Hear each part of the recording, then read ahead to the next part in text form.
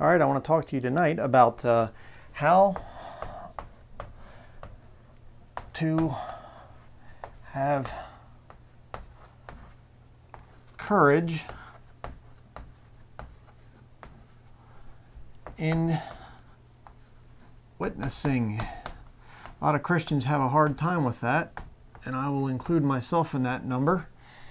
And I'm going to show you the reason why. Now, I'm not going to be drawing real high quality art here or anything, so don't complain about that. But here we have, I'm going to draw two different Christians.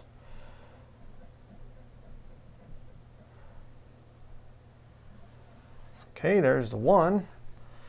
Now over here we have the other one.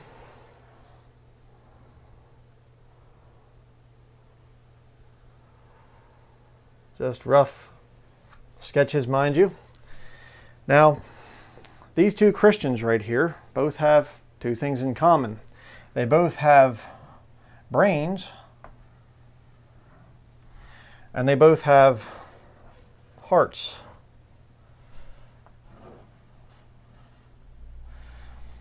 There's another thing that they have in common, and that is they both have access to a book.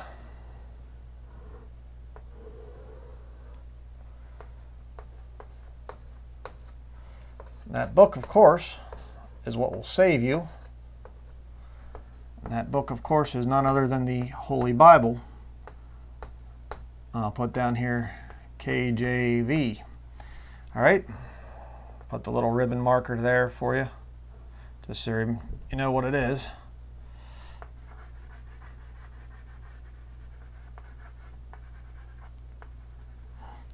All right. Now here's the difference between these two Christians. Okay. One Christian, he puts the world in his mind. He knows what he has to do. He has to eat, he has to sleep, he has to have a job, he has to clean the house, wash the dishes, things like that. But that's just up here. He knows what he has to do, his duties for life down here on this earth. What he puts down in his heart is God's Word. This one over here, instead, he puts God's Word in his mind. You see, he's intellectual. He studies the Bible from theological perspectives. He studies the Bible to show how smart he is. But what's down in his heart?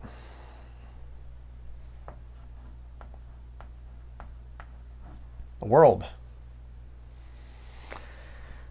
There's a difference between these two.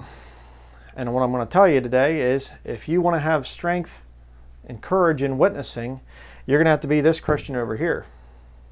The Bible says, let me get my scriptures here, in Luke chapter 6 verse 45, for of the abundance of the heart the mouth speaketh. You know how you have courage in witnessing? By putting God's Word down into your heart. If you have the world in your heart, this is what you're going to want to talk about. You see? Now, I grant you, as a Christian, this Christian over here, the good one, he has to have God, or the aspects of the world in his mind, but that's not the desire of his life. His life doesn't revolve around what he knows he has to do. His life revolves around God's Word. This guy over here, on the other hand, he thinks more about his job and more about new cars and big houses and lands and things like that. And God's Word is just up here. It's a head knowledge. And so what happens is, this guy here, the more of God's Word he puts down into his heart, eventually God's Word is going to come up and out of his heart. Why? Out of the abundance of the heart, the mouth speaks. And I'm going to tell you right now, Christian, the more of God's Word you put down into your heart, the more is going to come out of your mouth. But consequently, this guy over here, he puts a lot of the world into his heart. He's real concerned about promotions at work, real concerned about his home and his new vehicle that he just bought and everything else. So guess what he's going to talk about when you start to talk to him? Out of the abundance of the heart, the mouth speaks. And I'm going to tell you, the more of this you do, the less you're going to want to talk about God's Word, and the less you're going to have courage to witness to people. You know, there's a lot of people that will berate you and belittle you if you do not witness much for Jesus Christ. And they'll tell you, you just have to do it. You just have to fight your way through it and do it. That's not the right answer. The right answer is given to you in God's Word. Hide His Word in your heart. Give you another scripture here. Psalm 119, verse 11. It says, Thy word have I hid in mine heart, that I might not sin against Thee. You see, the Bible also has another really good point to it. When you put it in your heart, it'll actually keep you from sinning. Very, very important to remember that. But this guy over here, there's a real serious danger with this one. And we're not going to go to there for sake of time, but 2 Peter chapter 2, verses 20 through 22, talks about people that have escaped the pollutions of the world through the knowledge of Lord and Savior Jesus Christ. And what happens to them? They go back to it. They go back to the filthiness of the world. Why? It's a head knowledge. You know, it'd be kind of like if you're married or dating or something like that, and you just have a head knowledge saying, I believe that I love whoever you're dating or married to. That won't get you too far. It has to be down in the heart. So why would you think that you could witness for Jesus Christ if you don't truly love Him in your heart? If it's all intellectual? You see? And I can tell you from experience, this whole thing of this incident over here across from the ministry headquarters, if you haven't heard about it, they had this Christian rock concert. And I have a hard time sometimes with witnessing, but boy, I'll tell you what, studying all the time and reading the Word of God, this is where my heart's at. And so when I was called upon to go speak boldly and call people blasphemers, and that's what they were, and that's what they are, they're not repentant at all about it, so I have no qualms about calling them whatever. But the fact of the matter is, I've been hiding God's Word in my heart for years and years and years. And it came out of my mouth. It'll come out of you just like Jeremiah talks about, like His Word is in me like a fire. It'll just come out of you. You can't keep it in. That's how you have courage in witnessing. By hiding God's Word in your heart. Yeah, you have to take care of the things of the world. You have bills to pay. You have food to cook, dishes to wash, and a house to keep reasonably clean, and everything else. I know that. But brethren, we need to be about the Word. We need to hide God's Word in our hearts, because when we do, it'll come out easier. Don't be like this Christian over here.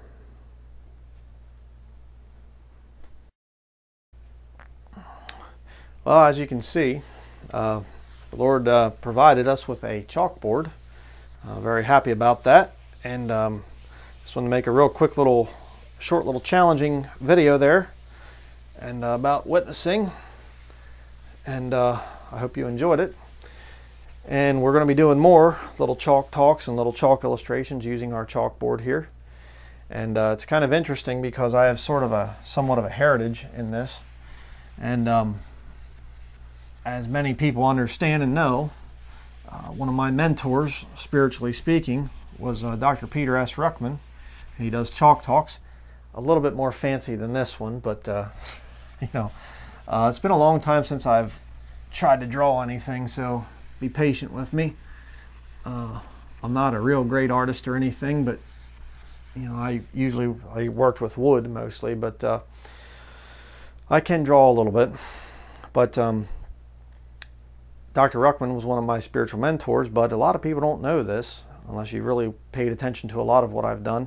But actually my grandfather, Milton Denlinger, was a chalk talk artist, evangelizing through the medium of drawing things with chalk. Now of course they use paper and they use colored chalk and everything else, but that's a bit advanced for me right now.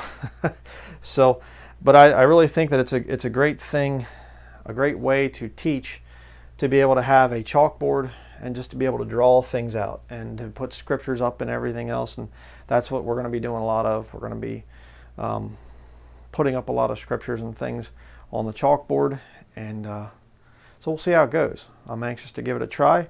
I certainly like that. I think it's a good thing.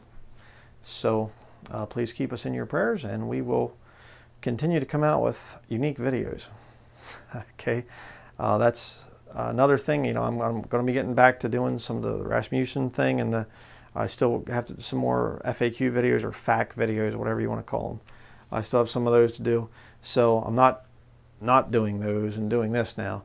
We're doing a lot of different things, but this is something we prayed about for a long time. Lord showed us, gave us a good deal on this thing, so we're going to be using it for the Lord's glory. And so that will be it. Thank you for watching, and please keep us in your prayers.